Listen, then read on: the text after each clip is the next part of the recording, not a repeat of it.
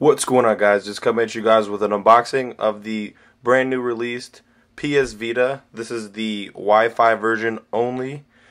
Basically, the first edition bundle came out last week, and for basically the Wi-Fi and 3G models came out today. So let's stop wasting your time and let's get this unboxed. I'm actually pretty excited myself. I was waiting to pick up one of these for the longest time. The first edition bundle wasn't for me. I had no, I really did not need the 3G model. I just thought it was going to be absolutely pointless. So let's get these cut right here. Alrighty, so in the box we have looks like we have some just PS Vita, instruction manuals. We have a AirPlay card, AR card actually for augmented reality. We have some basically accessories and all that good stuff right there. Looks like in this pouch we have our power adapter right here.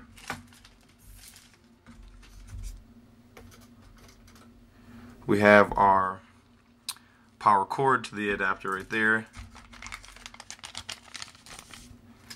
It looks like we have our charger port right there, which is basically the proprietary port that goes into the Vita itself. And then we have the safety guide and whatnot. Basically, we don't really need to see that. I don't think I've ever read a safety guide in my entire life. We have a quick start guide right here, which I never read those, and we actually have one in Spanish, so that's always a good thing to have. Then we have the main attraction right here, which is the Vita itself.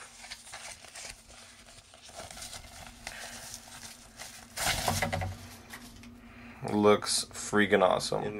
Like it says in the video description, we'll have a double unboxing of the actual Cradle, and this thing looks actually pretty cool. It's got like a little chrome thing. So I'll give you guys a look of this as well.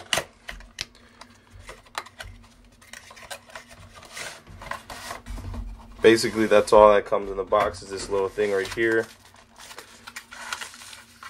It's got some instruction manuals right there. We don't need to read that. But basically, here it is. It's got like a nice chrome finish right here. A little dock that you can just basically set on your desk. Has the cutout for the charger, and then a line in if you want to listen to anything like that.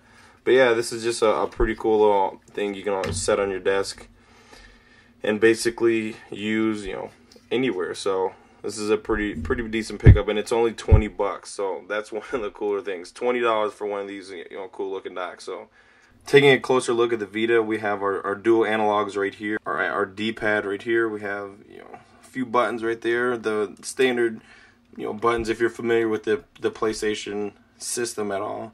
We have our touchscreen on the back and some nice grips. Camera button right there. We have our two triggers right here.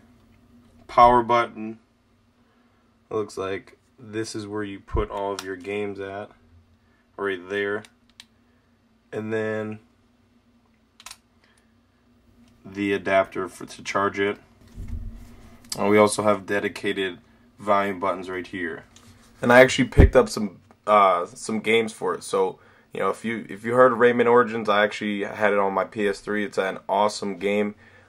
Be sure to give this video a thumbs up for gameplays from this game and multiple games down the line. Be sure to check out more coverage for the PSP Vita. Stay posted to my channel. If you enjoyed this video, definitely give it a thumbs up because it does help me out. Thank you guys for watching, and this has been Christian, also known as King Atlas, and you guys take it easy. Peace.